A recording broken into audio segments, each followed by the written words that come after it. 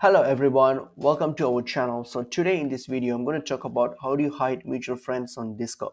So firstly, open up your Discord application. So once you have opened up your Discord applications, um, as you can see, like when you go to your profile or your profile settings, you'll notice that you don't really, or Discord doesn't really provide the option to hide your friends or mutual friends details like how we have it in our Instagram or in Facebook options provide. So in Discord you won't able to see that option. So basically what is it that you don't really have a direct way to hide your friends list or mutual friends list on Discord yet. So this is a feature that is yet to be explored by Discord at this moment.